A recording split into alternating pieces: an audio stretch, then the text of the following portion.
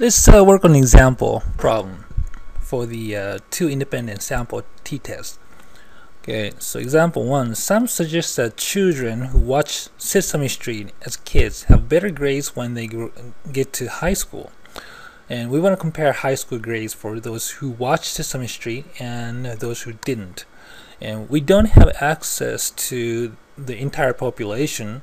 If we did, we would just use population parameters to get the data, but we don't. So we will take a random sample from both populations, and of course those two random samples be Sesame Street group and non-Sesame Street group, right?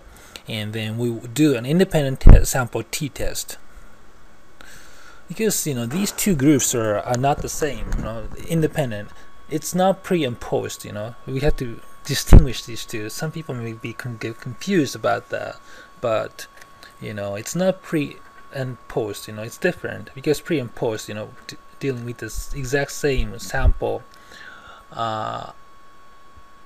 same sample group, exactly the same sample, but in this case, we're dealing with two totally different sample groups, just like that.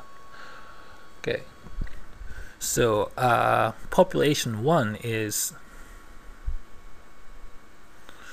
a Sesame Street group. Population 2 is like non-Sesame Street group. And what we're trying to do is, okay, mean of the grades,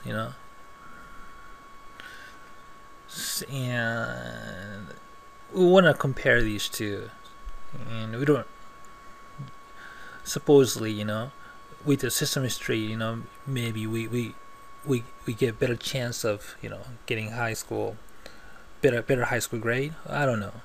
It could be maybe Sesame Street is bad, and you might get worse grade, than not watching Sesame Street as a kid. Who knows? But that's why you want to do some tests, independent samples test, using the sample data. Okay, and we got these values, these data. Okay, and earlier data, this, there's no data actually. Okay, just a sample size. Okay, sample size 10.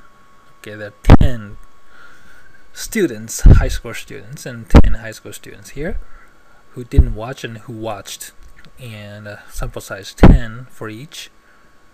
Could be different, but I think same be fair in this case.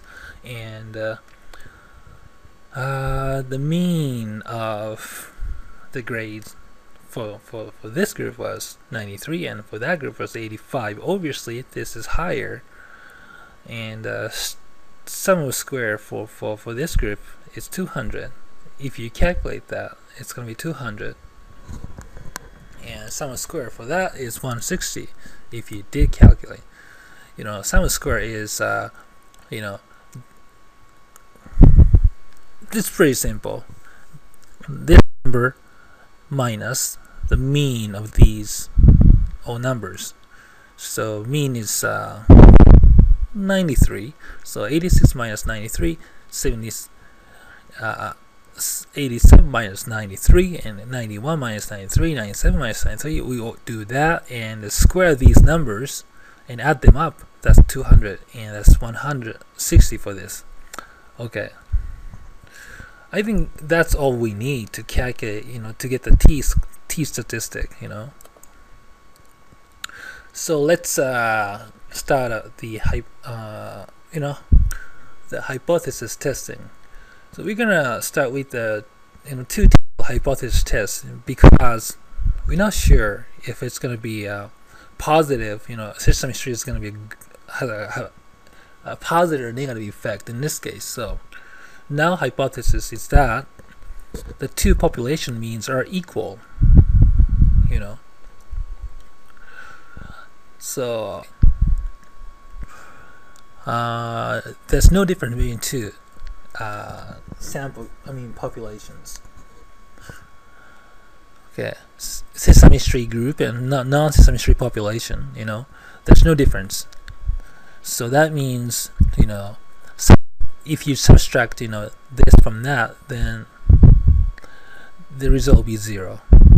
It's gonna be either plus or minus something, but it's not gonna be 0 because assuming there's a difference. If Sesame Street group is larger than non-Sesame Street, it's going to be positive number. If the non-Sesame Street group is higher than a Sesame Street group, the result is going to be negative number. Okay. In alpha, as usual, again 5%. So P alpha equals 0.05. And that's what we use. And make sure remember we're using two-tailed test. So when we look at the t-table, you have to be careful which number to look for.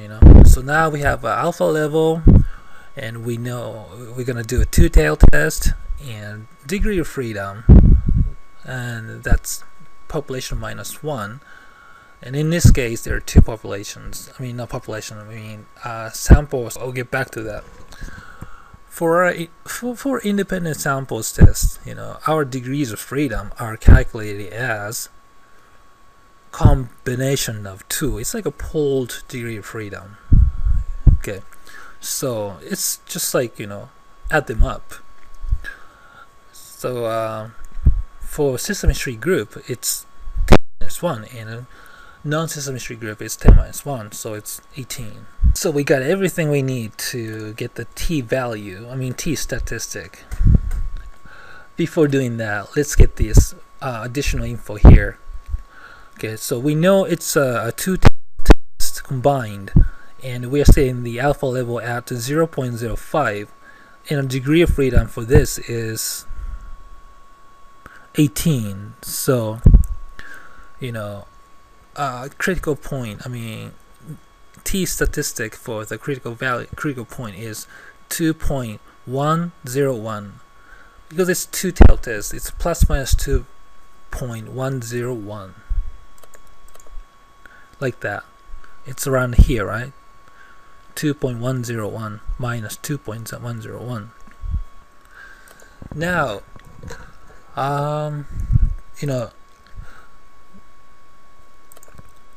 ultimately what we want to do is this. We want to calculate the t statistic like this, and we all know these. What we don't know is this, standard error of the difference of the two means. Okay, and how do you do that? It's just a polar variance. It's like just combine of two together and do it. It's just like a single mean, a single sample variance, but there are two, so just combine them together and just like that.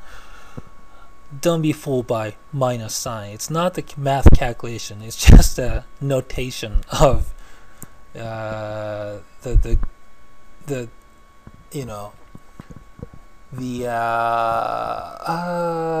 item we are trying to examine.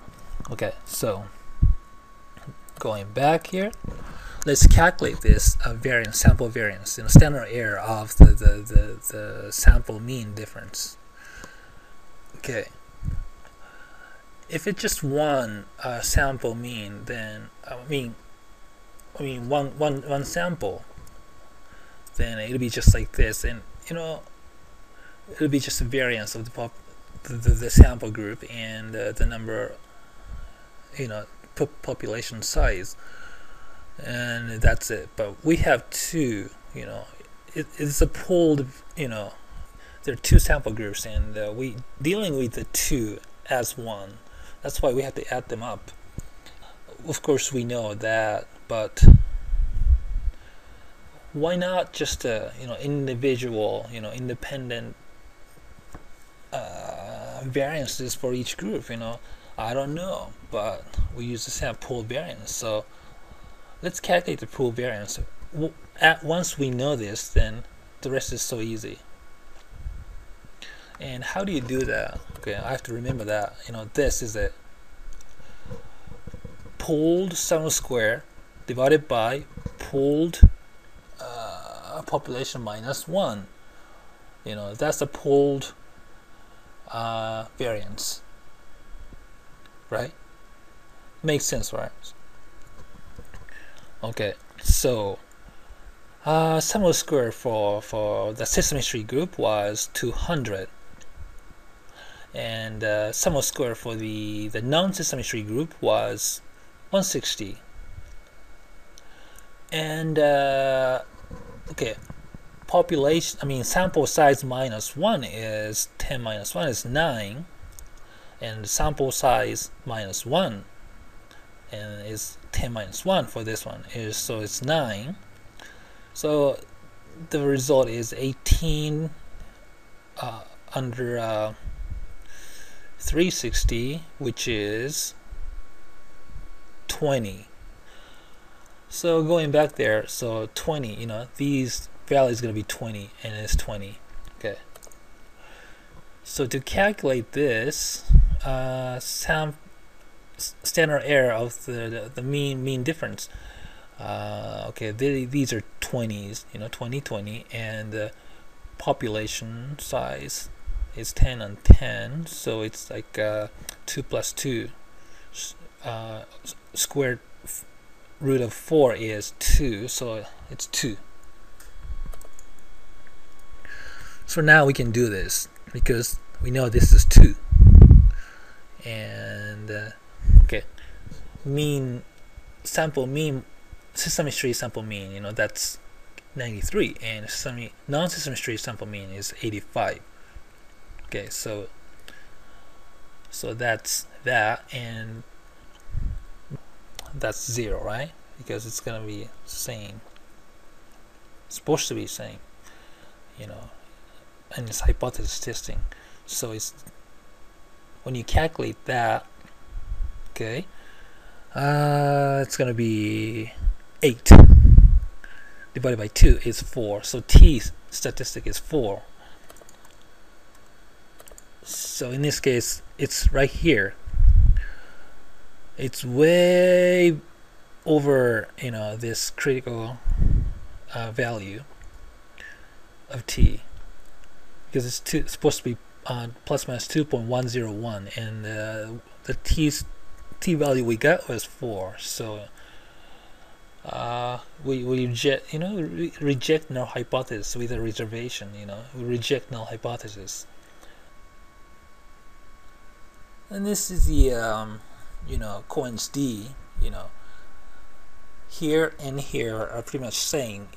In this case, we have to use this pooled standard deviation, because pooled sample variance is S square P, right? SP square. So if we get the square root of that, it's going to be standard deviation of the pooled samples.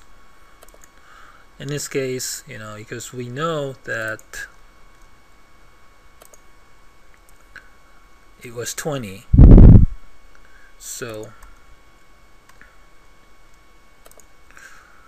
square root of 20, and that accordance D is 1.79, and it's a very large effect size. Okay, so to write up, this is what I wanted to find. Okay, so P is less than 0.05. We don't have to say P is 0.023 or anything like that, because we can't get it from the table. We don't want to make that table. Probably it'd be like a phone book, so that's why.